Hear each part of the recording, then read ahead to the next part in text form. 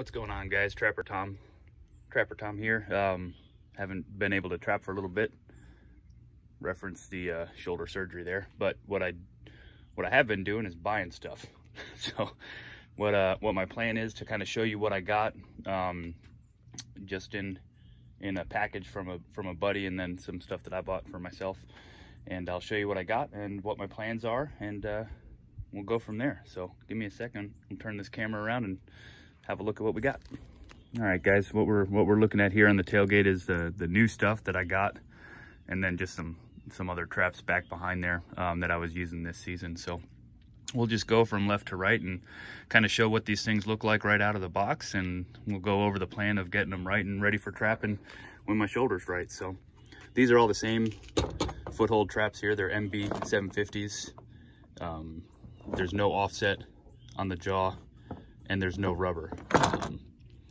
From the research I've done and the folks I've talked to, it really comes down to personal preference for Beaver. So I'm going with the zero offset with no rubber grip, and we'll go from there. But these things are just, I mean, they're incredibly large, and it raises no questions in my mind why I was having issues with the footholds I was using earlier that are maybe half the size. It's unbelievable how strong these animals are. So yeah, got 3 of those. Yeah, right here in front of you, I got an H stand. There's some deeper runs going into dens and stuff that I was having a hard time setting these 330s on, using, you know, like Beaver sticks like that, just because of how deep it was. So the goal is with this H stand to be able to trap some deeper runs with those 330 body grips, and I just wanted to try one out, so I only got one, so we'll see how that goes. But yeah, moving on, we got a Belial 330 here. A lot of differences with the 330s that I was using to this Belial.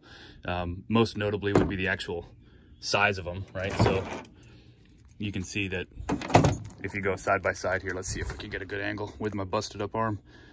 They're just another inch wider, you know what I mean? So a little bit bigger.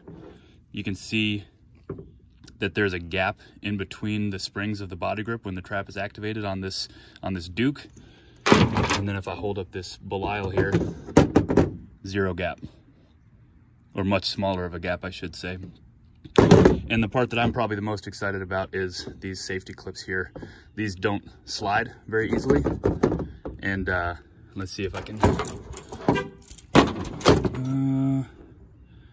yeah, here we go.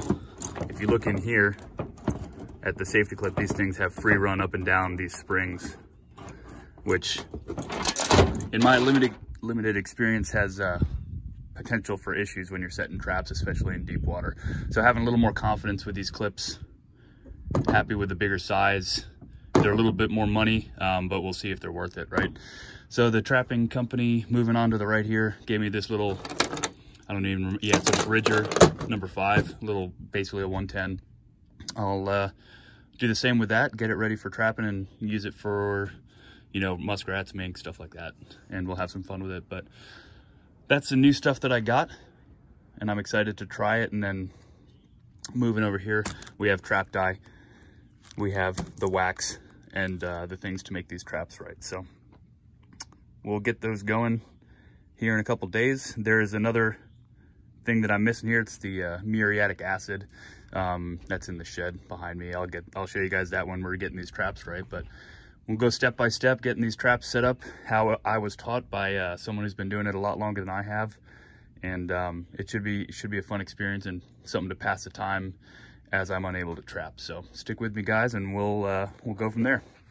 What's going on, guys? It is trap day, and when I say that, I mean time to get some traps ready. So we will start with step 1, which is a muriatic acid, and getting all the nasty stuff that comes on these traps out of the box off of them, and getting them ready for step 2. So give me a second, I'll turn this camera around and we'll start this process, guys. Enjoy. Guys, we are starting the process of getting these traps set up. The first step is going to be soaking these bad boys in muriatic acid. Don't know the actual use for it, but I know it's good for traps because that's what I was taught. So the container that I'm using is not quite big enough. So what I'll do is just kind of keep it on the clock, do a few minutes on each location inside, and we'll just keep rotating it. So all of the metal spends time in this acid.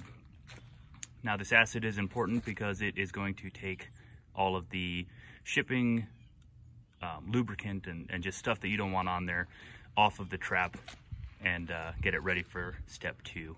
All right guys, we're making some good progress on that Belial 330.